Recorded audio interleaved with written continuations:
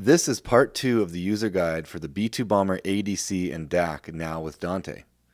In this video, we will cover Dante installation and setup.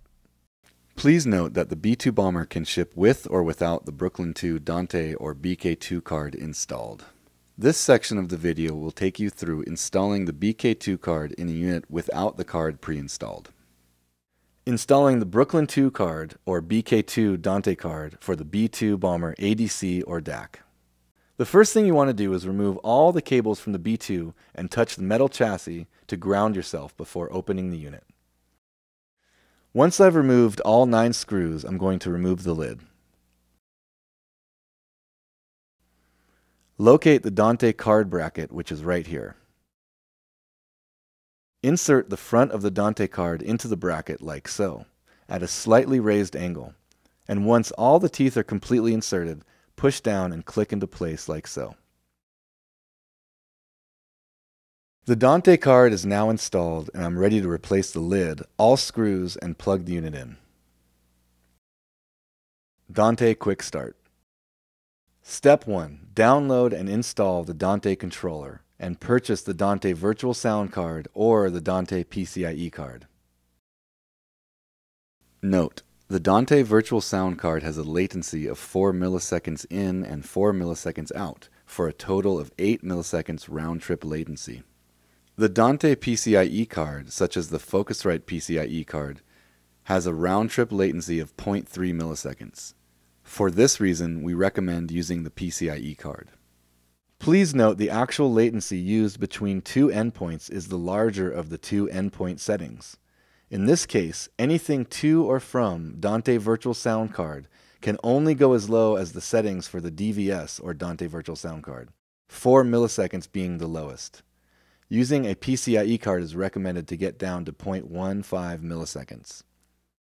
To download Dante Virtual Sound card and Dante controller, go to audinate.com/products/software. For the Dante PCIe card, we recommend Focusrite RedNet PCIe. Step 2. Using Cat6 Ethernet cable, connect the B2 Bomber to a gigabit switch.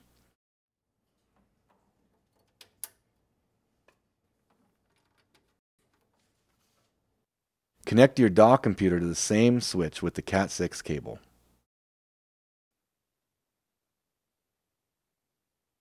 For best results, start by removing all other connections to the switch. Dante should be on its own network. Step 3. Set B2 to internal clock and the desired sample rate. Here I have it on internal and 96. Of course, you can use an external clock if you prefer. Step 4. Open Dante Virtual Sound card. Click on the Settings tab. Though the Dante Virtual Sound card can handle 64 in and 64 out at 44.1 and 48 kHz, 32 in and 32 out at 88.2 and 96 kHz, and 16 in, 16 out at 176.4 and 192 kHz. In this example, we're using the B2 Bomber ADC and DAC, or 2 in and 2 out. With Dante latency, you want to choose the lowest latency settings. And network interface, leave it as it is at EN0. Once all settings have been set, click Start.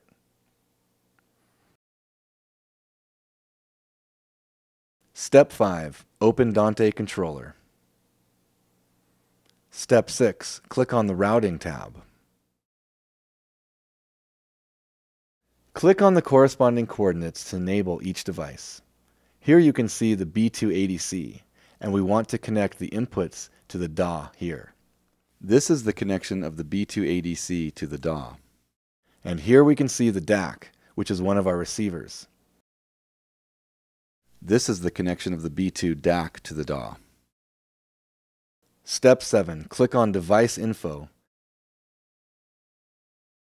and double-click on the B2 Bomber ADC or DAC. Step 8. Click on Device Configuration.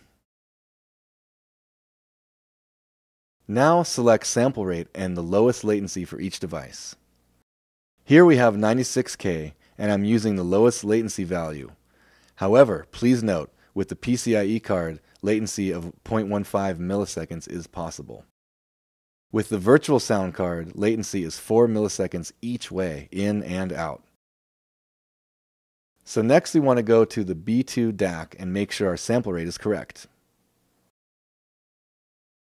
And we have the lowest latency. Again, with Dante Virtual Sound Card, we're not going to get anything better than 4 milliseconds.